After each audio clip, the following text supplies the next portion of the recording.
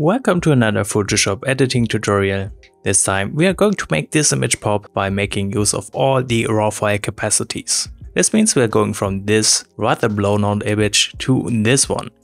We are going to restore a lot of details in the highlights as well as in the shadows, overall add some more contrast and sharpness and just fix the colors. If you want to follow along, as always you can find the raw file in the description of the video. And now let's begin. Of course we are going to do the raw adjustments first. That means we are in the camera raw editor of Photoshop, and here I want to start by changing the profile to Adobe Landscape. This will give us super base saturation and it will also brighten up the darkest parts of the image. So that's pretty nice. The whole image is a little too yellow for my taste, so I'm going to fix that by bringing down the white balance temperature, and thus we're just introducing some more natural color tones. So like this we still have some warmth going on, but we have a nice blue sky, which fits perfectly for those sunflower shots. Next up, let's work on the exposure. First, I'm going to drop the exposure very slightly. I'm also going to drop the highlights, which will mostly restore details in the sky. And at the same time I'm going to increase the shadows to get back some more details from those darkest parts, especially at the bottom part. Exposure wise, it does look quite good. There is some kind of underexposure going on, but I don't think that's too dramatic. Also, although the histogram says there is no overexposure, of course we still have overexposure around the sun area, but there's really nothing you can do about that. Since the exposure looks quite good for now, I do want to introduce some texture. And at the same time I do want to bring down the clarity just to give this whole image a softer look. And finally let's add some vibrance for some more saturation. So after only those few base adjustments you can see we have a lot more details going on. The colors look much more natural now. And this means we can jump into the local adjustments by doing a few masking things. Let's start this off by working on the sky.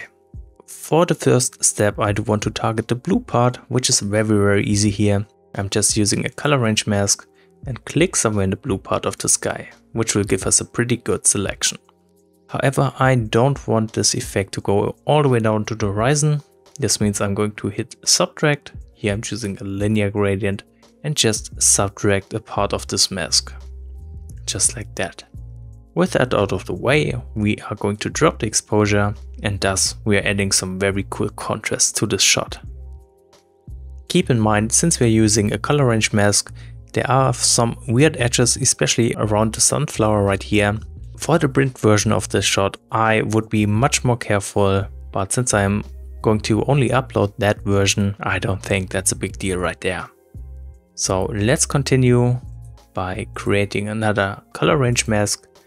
And this time I'm targeting the yellow of the sunflowers. So I'm clicking right there. Looks pretty good to me, but I still want to refine the selection, giving that yellow color some more range. Just like that. And now let's make those sunflowers a little brighter by bringing up the exposure. Also let's bring up the whites for the same effect. Then we can adjust the colors some more by increasing the white balance temperature. So we just get a more rich yellow tone in here. At the same time I can bring up the saturation of course as well. That is looking pretty good. So next let's introduce some more glow.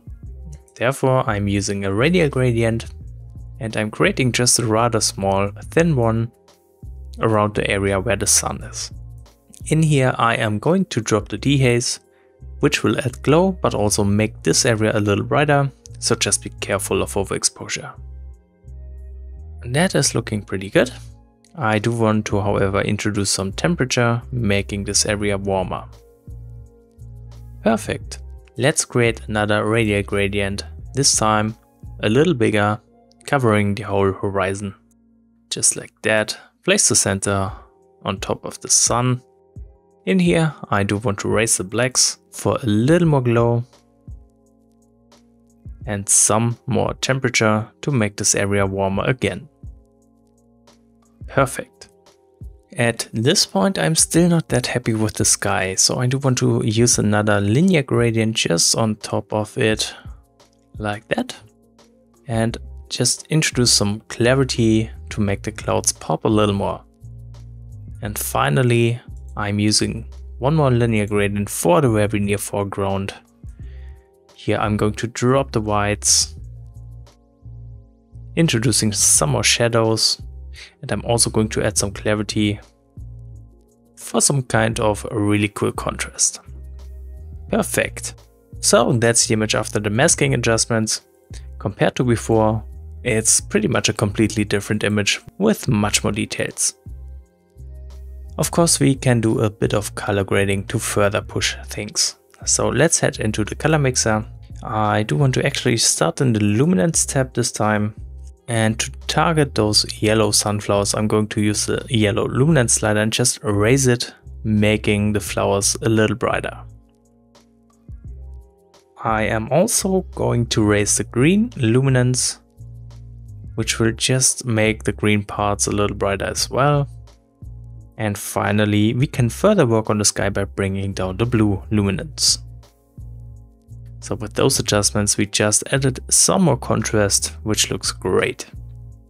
Now let's head over to the saturation tab and just raise the yellows, the greens, and maybe reduce the blue tones. So that's looking pretty good. Then of course we can apply some split toning. Let's start with the shadows. Here I'm just going to apply a cold color tone, somewhere in the blue range with very low saturation. For the highlights, since we are working with the sunset shot, of course I'm going to use a warm color tone, somewhere here with much more saturation. Perfect. Then we can head into the effects tab and just add a little vignetting effect. So let's bring that down. Just keep it very, very subtle to not overdo it. While we're down here, we can also head into the calibration tab. Here for some final color grading, I'm going to drop the blue primary hue and also raise the saturation here again. Perfect. So that's pretty much it for the raw adjustments. I do want to sharpen this image, however, in the details tab. So let's do that real quick. Drop the radius, increase the details, add some masking, and increase the amount of sharpening. And here we have the image after the raw adjustments. So let's open it up and give it some final retouching. First off, there are a few sensor spots which I want to remove, so I'm going to use the spot healing brush, zoom in, and just brush over all those sensor spots. Alright, I think we could use some dodging and burning on this shot. So let's create a new layer, switch the blending mode to overlay, and to target specific areas, I'm using the TK panel plugin as always. This is a paid plugin, but keep in mind there is a free version available as well with less functions. So what I want to do is to further brighten up the yellow parts of the sunflowers. That's pretty easily selected. I'm just using a color mask. Here I'm choosing yellow, of course. And the TK panel plugin will apply this as a layer mask on the overlay layer. Since we want to dodge things, I'm going to use the white as a foreground color, and I'm using a rather low brush opacity, and then I'm just starting to carefully paint over the sunflowers. So once I turn off this layer, you can see the difference. It's quite big. I really like this effect. We could use some more dodging on the bottom part of those flowers maybe. Just making them a little more interesting with the light coming from behind. Perfect. Next up, I do want to burn the sky. So again, let's create a new layer. Once more with the overlay blending mode. And this time we're just going to use the cyan color mask to select the blue part of the sky. Of course, since we want to darken this area, I'm going to use black as the foreground color. And again, lower brush opacity. Then just brush over the sky. Perfect. Alright, then one more thing I want to do is to add a little more glow. Once more, create a new layer. Switch the blending mode to hard light this time.